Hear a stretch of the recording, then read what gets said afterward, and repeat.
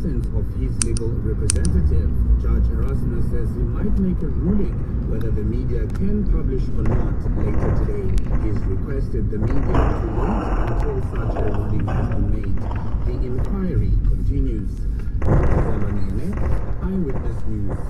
While still at the courts, a member of the investigations team that investigated one of Santiago's alleged killers has revealed to the Pretoria High Court how they traced and legally charged one of the suspects. The Sunday Times is testifying today. The state is gathering evidence from police officers who were confession statements of Bonani Danza and Regis Sibiya. While the states wants the confession statements to be admitted as evidence, the defense is arguing that the men were beaten and suffocated by the police. Sergeant Vismuzi Mokhane has painted a picture of how Bonani Danza ended up in police custody, saying Brigadier Bonani Danza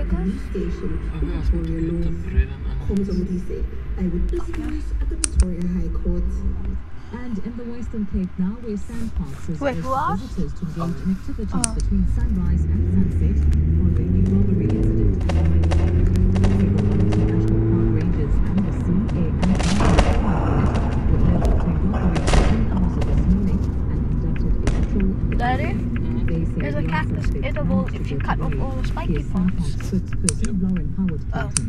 Thankfully, no one it's even edible with the spiky parts. The spiky parts will cut your mouth and throw them in the intestines.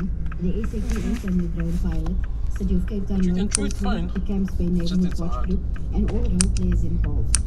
While the suspect remains at large, we're committed to making our mountains safe.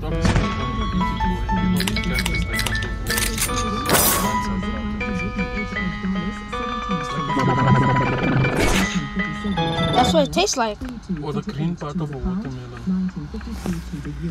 But doesn't the cucumber taste like the green part of a watermelon? Yeah, the white and the green part. It's delays in Benoni on Access Road approaching. I think it tastes like similar to that. I'm not sure. Sluggish on Rietfontein Road opposite East Rand Mall and in Amalgam heading into the Joburg City. Bumper traffic on Main Reef Road between Nazareth and the M2. Clouding is partly cloudy today, becoming fine later on. Temperatures are peaking between 24 and 25 degrees. The top story in Eyewitness News this hour. The Springboks have concluded the Pretoria leg of the Webb Ellis Trophy Tour and now headed to Joburg, where they'll move around the city. Eyewitness News, in touch, in tune, and independent. For the latest, log on to ewn.co.za or ewn.mobi.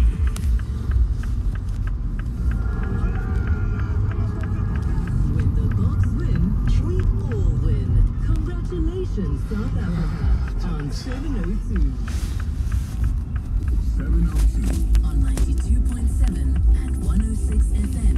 Streaming on 702.co.za. The 702 app. And on DSTV channel 856.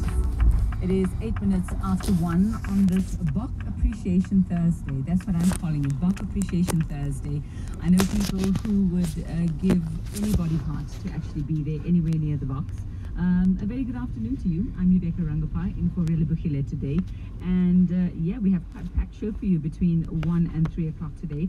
So, and I'm sure we're going to be hearing more about Bok Appreciation as they make their way from one part of Johannesburg to the other side of one part of Gauteng to the other part of Gauteng. And they absolutely deserve it. They deserve the love and adoration and the praise. Because yes, don't we all just need something to celebrate at the moment? And speaking of celebrations, I'm going to take this moment to wish my very wonderful friend here in studio, Abel/Abel. He's been called many things, and it's his birthday tomorrow. but he's going to abandon me tomorrow. He's not going to be here. He's taken the day off, which you absolutely deserve. Everyone needs their birthday off. So happy birthday for tomorrow, my fellow Scorpion. And do enjoy your piece of cake. And I just want to say, you know, he's very, very rarely do we appreciate those who are behind the scenes, when for those of us who do the shows get to be behind